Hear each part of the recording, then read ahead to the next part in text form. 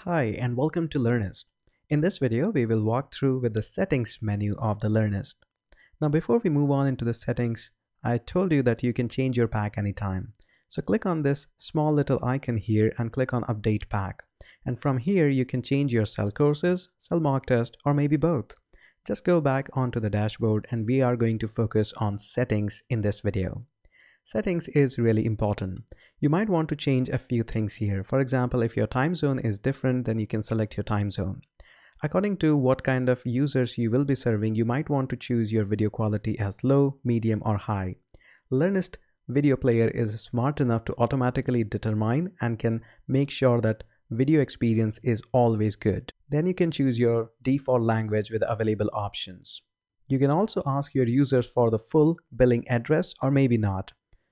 Based on the plan on which you are, you can also allow users for having multiple logins or not. Learnyst platform is fully compliant with GST.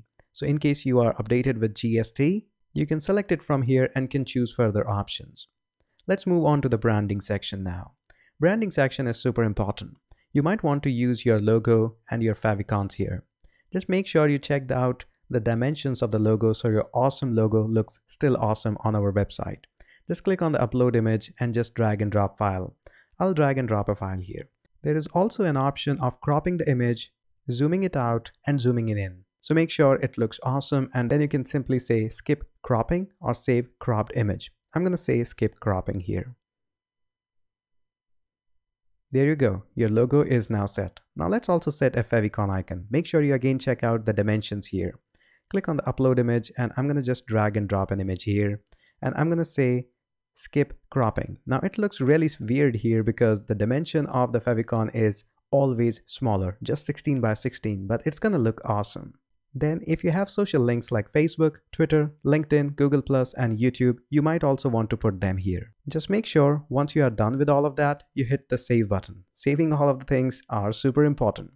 Now once we are done with that, we are going to move into the instructor section.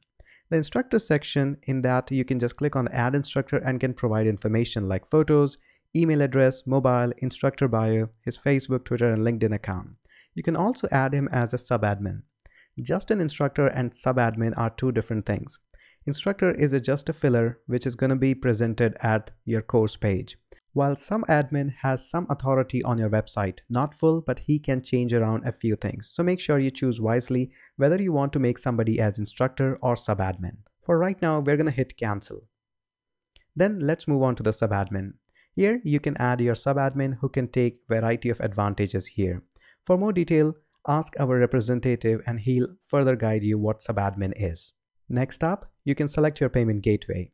We provide a variety of support for variety of payment gateways depending on what is your current currency is. If you want to change your currency, just click on the change currency and can click on USD, INR, or variety of options being available. And you can just set any one of them. Right now, I'm going to just choose INR, which is Indian rupees, and I'm going to save changes here.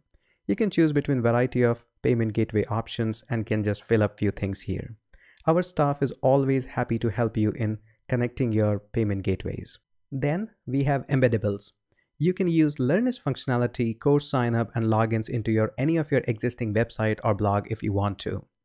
Moving on to the SEO facility, you can also give a sitemap which is really Google friendly and make sure that your website pops up when somebody searches for it. Further, you can mention your policies as well, like terms of services, privacy policy, pricing policy, and refund policies if you want to.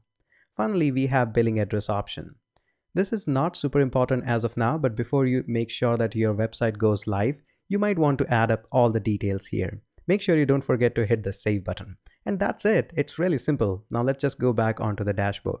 So this was all a quick tour of the settings tabs. I'll walk you through with the other tabs in the later on videos. I'll catch you up in the next one.